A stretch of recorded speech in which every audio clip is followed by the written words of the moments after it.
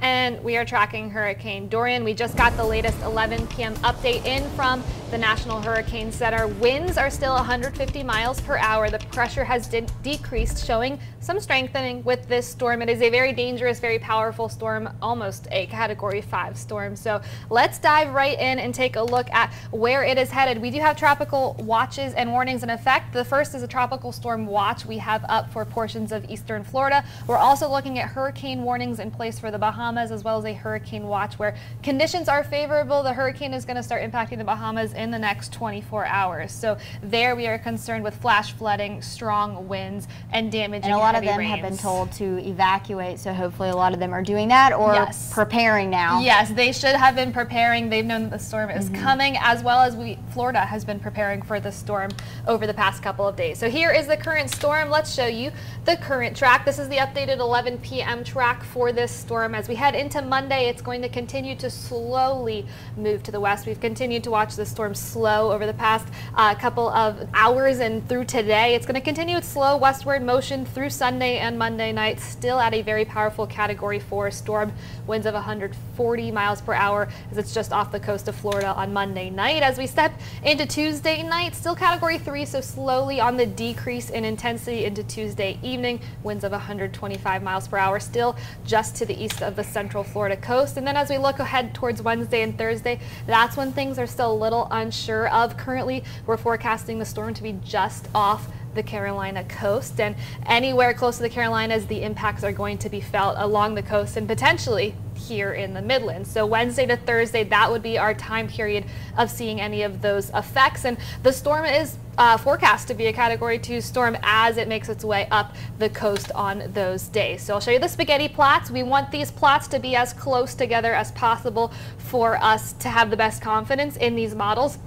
You can see very early on we have high confidence. The plots are very close together as the storm moves west. Beyond that, past Florida, we still have some models suggesting a landfall in the southeast while others keep it offshore. So we're going to be watching the trend of these models. There is a majority of them that keep the storm off coast. So we are going to hope that that continues and then that those continue to shift towards the east. And the European model and the American model, these are two models we watch very closely. They are in a somewhat agreement that is going to continue to ride the coast, so we're going to continue to watch that. Chances for tropical storm force winds, they are high. West Palm Beach to Hilton Head to Charleston. Through the end of the week, everyone could be seeing gusty winds, and as long with those winds, it's going to be pushing water along the coast, so dangerous storm surge is possible. And if the storm continues to move so slow, some heavy rainfall, potentially flash flooding could also be a concern as well with this. Here is just a look at one forecast for the 7-day rainfall totals, showing higher amounts off the coast where the storm is forecast to track, showing 10+ inches of rain.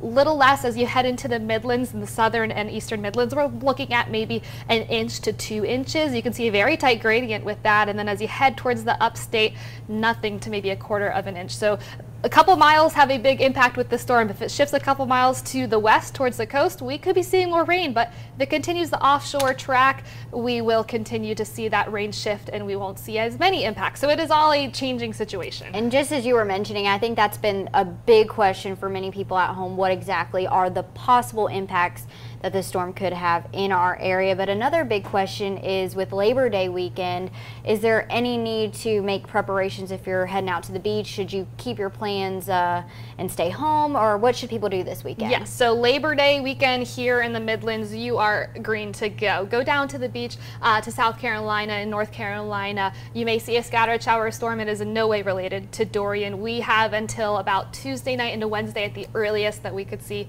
impacts from these storms. So go out, enjoy the day. If you see a pop-up shower, always be cautious. If you hear thunder, get indoors. So, but again, we are not expecting to see any impacts, if any, until middle of the week. Now, is Dorian slowing down, speeding up? Any differences in those past several updates that we've been getting from the National Hurricane Center? Yeah, so the storm is currently slowing down. We'll show you this graphic here. It's moving to the west at 8 miles per hour. Earlier today, we were seeing speeds closer to 14, 15 miles per hour, and it might not seem like a big deal still, but any slow movement is going to bring more rain to the Bahamas. So the flash flooding situation there, the amount of rainfall is going to be a very dangerous situation on top of the Category 4 storm. But beyond that, if the storm slows down and makes that turn to the north sooner than later, it's better news for us. It could keep it offshore. So the slowdown could mean some good things for us. Now, what should people do now to prepare? Obviously, this is starting to get really close to the Bahamas. Those people already needed to be getting prepared or boarding up what they need to do, evacuate. So we are under a state of emergency right now. Yes. But anything people need to do to go ahead and get ready, what are your suggestions? Yes, so if you live along the coast, you should already have a plan together for any major storm.